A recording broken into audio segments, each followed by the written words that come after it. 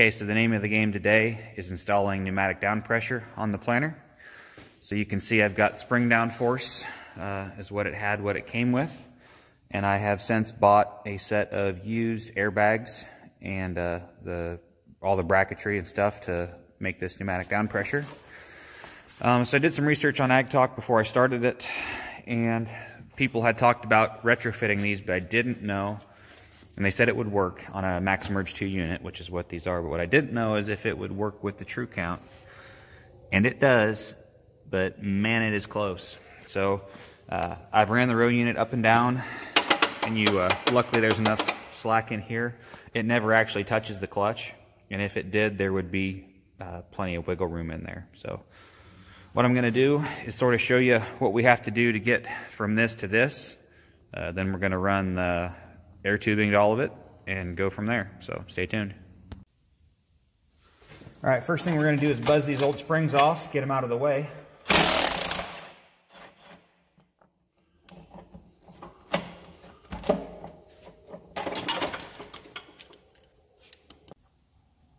Next thing we're going to do is pull the bolts out of this tube support, and we're going to install that cast iron bracket. So these are carriage bolts, they just buzz out. Okay, so we'll go ahead and slide this in behind the hex shaft. Slide my bolts through. Just for now, the sporty part will be getting the nut on the back side of it.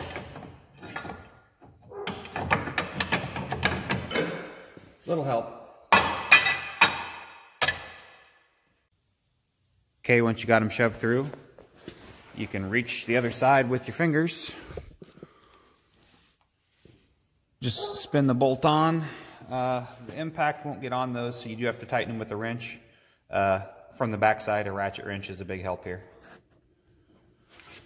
Okay, last thing before we tighten up these two, take the big hog, put it in the bottom, make sure the hole's lined up. Same drill, put the nut on the back, tighten it down, and that's it for the bracket. Okay, next thing will be to mount up the bracket that the airbag goes on. So note that if you have a chain-driven planter, bracket goes like this, between the chain, like that.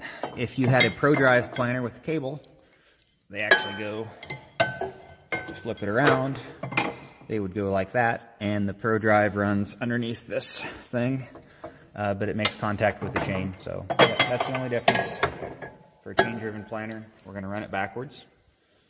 The other thing, at least, so this was a takeoff from a 1770 is where this kit actually came from. So you've got two bushings. You've got a bigger one and a smaller one. The one in the bottom is kind of an elongated hole, and it's narrower. The smaller bushing is the only one that'll fit into that. So the two top ones will take the bigger bushing, the ones on the bottom will take the smaller. And you'll notice, I'll run that through there, through the hole in the parallel arm. You'll notice that I've still got these, and when you took your springs off, you've got a shit pile of these. I think there was probably supposed to be a helper spring at some point on this kit. I'm not going to use that, but I am going to keep one of these on here, on the bottom one at least, because it works as a kind of a washer spacer combo because these bolts are too long. So put that on there.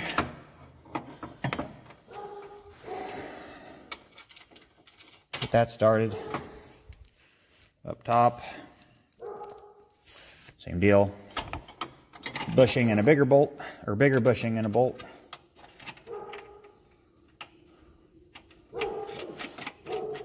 And I'll tighten all that down. We'll be good to go. Well, the other side too, of course. Okay, so this clutch, there you can just see it, only has one spacer between it and the hanger bearing. And it is dangerously close to this. Now I've picked the thing up and ran it up and down, and it'll never bother. I'm not worried about it making any kind of contact with that clutch. This is as close as it'll ever get to it, but it is something I'm going to have to keep an eye on, and it would be better if I had 2 spacers in there to kind of get it out and away a little bit. But if you'll recall, from the last video, I broke a few of those off to make sure that this chain would run square. So if I run it a while and it looks like it's starting to get into that clutch housing, you know, for its own good, I might have to actually shim that clutch out another 1/4 inch, and that would get it, that would get it clear of this bracket. Okay, the last thing here, about the easiest thing, is we have to take the air spring to put it in there. It's got a lock nut for the top.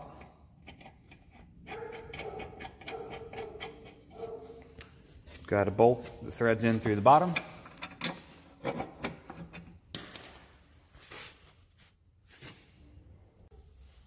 I was saying threads through the bottom.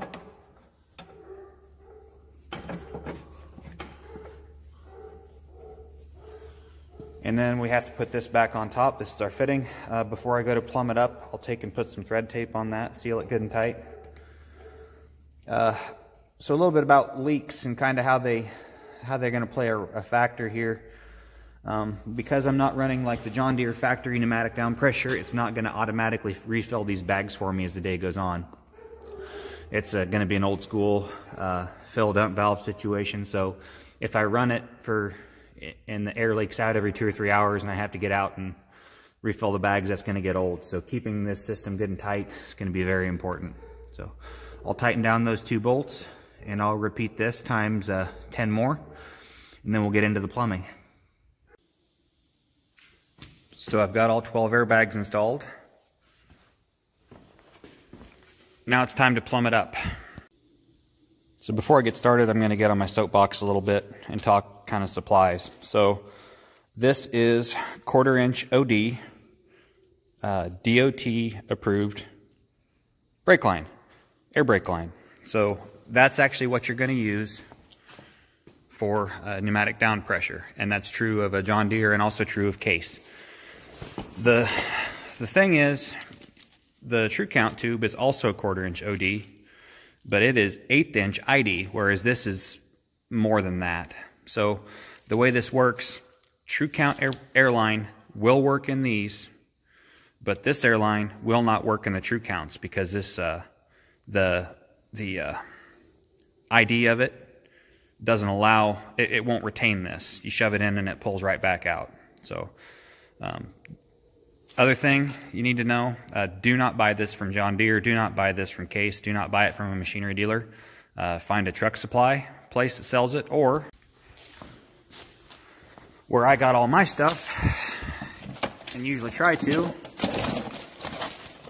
like Master Car. So all of these fittings, these airline fittings, you can buy them at a machinery dealership, and if you're in a jam in the middle of season, that's where you need to buy them, because they've got them on hand. But if you've got a day or two to wait, or you're overhauling a planter in the wintertime like I am, all of these things are, don't kid yourself. Anything that the stuff that they sell at a dealership, it's all off the shelf. It's off the shelf from somewhere, right? It's not, you know, John Deere isn't building these things, and if they are, they're having them built for them by the same outfit that makes these. So save yourself about 90% of the cost of them, and go to McMaster Car and figure out what you need. Case in point is this dump valve. So this dump valve for the pneumatic down pressure, if you buy that from John Deere, it's like $130. I've got $130 in all of this. All of the pneumatic stuff that I'm going to use for the PDP, it's all same price as this from John Deere. So if you're out of season and you have time, do it. Okay, just like we did with the True Counts, we're going to string these through the toolbar as cleanly as we can. I used green in this case so that it would be easy to tell at a glance when you've got kind of a busy amount of shit on the toolbar. I can tell which one belongs to pneumatic down pressure and which one belongs to the clutches. I'm going to leave some slack in these, and the reason I am is when you work with this stuff enough, what you'll find when the fittings start to leak,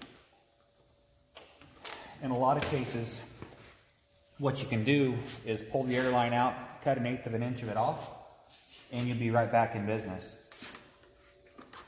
The ends of these things get kind of hard and dried up. That's what makes them leak, but if you kind of, this is the right word, if you kind of freshen up that end, they'll work a lot better for you.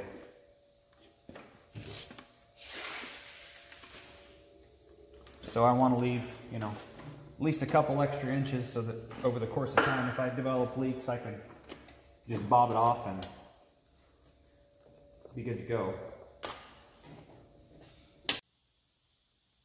Okay, as you can see, I've got the bag set up on each of the rows. I've got the brackets installed. Note you got to run the chains under and over, and you actually have to flip-flop these brackets. This cutout here is if you have pro drives, which I don't have chain drive. So next thing I want to talk through is the air system that's going to run the clutches and is also going to run the airbags. So what we got are all off-the-shelf parts from the McMaster car catalog. So here's what we're doing.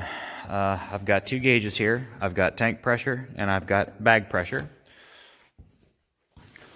We're taking outlet from compressor and tank to tank pressure gauge and to this 3-way manifold that's going to run the air to each of my 3 valve box modules. From here, we run to a regulator, just a little cute little regulator that's actually going to let me adjust this pressure. My compressor's kind of low right now and I don't want to crank it back up, but this is where I'll actually be able to increase it. So you can do without the regulator, but I used it for one reason, and that's that this stuff is not new. I don't see a lot of new on this planner. So when the air components start to leak, I want this regulator to refill them as we go. Now a factory setup won't have that. A factory setup will just have this dump valve. And that's actually how I started. So this is the fill position. That's dump if I want to empty the bags out. So a factory setup, that's all it'll have, and when it's new, that's okay. I actually put 30 pounds in the bags, and I let it sit for about 6 hours. And in 6 hours, it ran off from 30 down to about 20. So they do leak a little bit. I decided that, so on one hand, yeah, you could get out and basically, the way I had it the first time, refill the bags once or twice a day. I don't want to have to worry about that. So I've got a regulator. I put a check valve. So I'm only regulating the pressure in this length of tube, then there's a check. So I can't actually decrease the pressure with the regulator, but I don't need to. That's what this is for. Generally, you're going to run the air up to the level that you're happy with it. When the pressure on this side gets lower than the check, because it's leaked off through the bags or whatever, it'll let enough through for the two to equalize again and stop the flow. So that's kind of the scheme of this. Just in case you're wondering, the angle iron I had laying around, gauges, all of the tubing that I bought for this planner, the regulator, the dump valve, the check, all these little fittings, plus a handful of spares. I think I've got $250 in. If you go buy this dump valve from John Deere, you'll have like $125 in that alone, to say nothing of gauges. So you're definitely better off, said McMaster car catalog. Go through, take the time, find the pieces that you need to build what you want to build. It's time and money well spent. Last thing I got to do with this rig, I put these 2 bars across there basically to make a place to coil up cables. You can see I've still got a lot of wiring left from the RowFlow module. That's the next project for this weekend, I think, is getting everything plugged in where it goes, getting basically a hitch harness ran up through here, and then consolidating them all. So I've got, I'm already going to have, 7 or 8 connections to be made at the tractor, and we want that to be as clean and as simple as it can be. So that's all for now. More to come.